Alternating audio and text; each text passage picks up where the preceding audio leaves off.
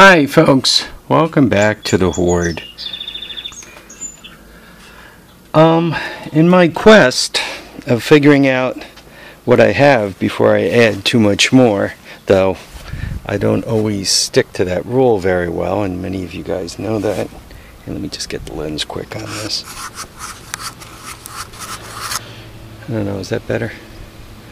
I hope it's better. Anyway, this is a bike I picked up back in May. I don't know if you guys recall Ed Moore. He's one of my longtime subscribers. He puts videos up occasionally. He just got a couple of new projects, an old Galaxy 500 that he's smashing a 390 into, and fixing that up. So he's got quite a lot on his plate.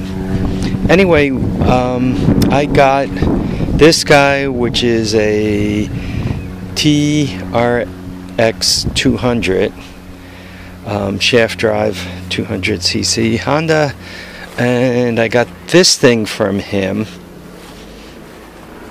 and this thing is I believe it's a 1985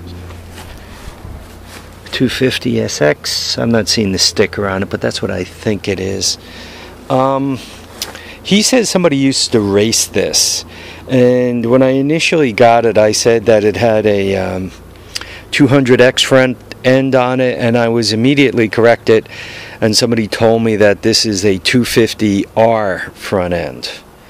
So it's got a 250R front end. You can see the headlight. It's got the basket around it. Front fender's gone, but it does have the shoulder pads, or the it does have a little give. The front tire, wheel, all that appears good. There is no disc brakes on it. I always like seeing this kind of stuff because, you know, every once in a while I'll get a comment, oh, I'm from Youngsville, or I knew Burkhart Automotive, or, you know, something like that. So I kind of enjoy copying that kind of stuff. I traded him a bunch of older XR80 parts. Ed had an XR80 when he was a kid, and what he wanted to do was get one back again. He wanted an XR80. He has a son, and he was going to work on it with his son, and it's, you know, kind of a bring back a little nostalgia. I understand, because I obviously have a whole hoard of stuff back from when I wish I was a kid. Anyway, this and the other thing we traded for the I had an XR80. One of them was sitting in the barn with no motor on it, and the other one, I forgot where the other one was hiding. I don't know if it was in the basement or where it was, but anyway, so I gave him those two, and I got this from him. I wanted to see if it has the potential to run, and I'm thinking without more love than I'm probably willing to give it, it won't run. Right now that compression's at about 100 psi. Dry. Before I put oil into the spark plug hole, it came in around 50 psi. The engine is complete. It's got the shifter is intact, and I checked it to see if it shifted. Look at this, it even has 2 ignition coils on it. The rear end seized, and I normally, if you give the old brake lever here a few tappies, they'll loosen up, but it seems to be staying seized. The back tires, I mean, they'll be good for the wheels. The gas tank, well,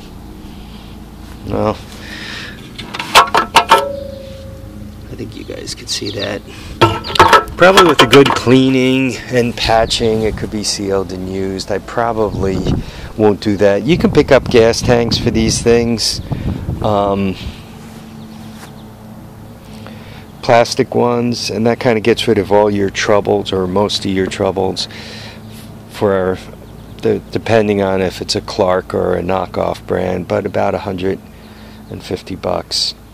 Right now, as I look at this thing, what am I thinking? I'm thinking the compression is low unless I put oil in it, which means it's probably rings. So my lean is I have another engine where the head is damaged. The engine runs, but the front mount is broken off, and it's got damage to the head where the exhaust pipe goes in. So though the engine runs, with that damage, I have to replace the head. So this could be a good donor bike for the head. The exhaust manifold looks good. The Kickstarter's there. I checked the transmission. It does shift, but it's got kind of a little bit of a weird feel to it and a little bit of a weird sound. So I'm not sure what kind of shape the tranny is in this thing. I think the rear end is good. I mean, you add it up very quickly. I mean, handlebars, front tire, good. Pull the head off of it, it's good. The exhaust pipe is good. The headlight, the handlebars. The carburetor looks like it has potential, though the choke is seized up, though that's very common for these. I mean, it's got the, the dashboard, all that. I don't have the key. The throttle does seem to move something, which is a plus. A lot of good parts, and I basically bought it for parts, so we're in good shape. But from a start as it is point of view, probably not. At some point, if I have a few minutes, I might just smash a carburetor on it and my portable ignition box just to see. That'll also allow me to verify the rear end, the transmission rear end combo. It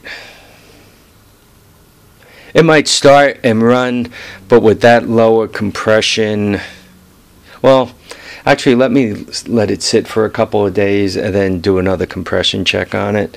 With this engine here, when I put oil down the piston and tried it, the compression came back for like minutes, and then as soon as you turned it over enough times for the oil to kind of dissipate, the compression went right down to almost nothing, 60 psi if I recall.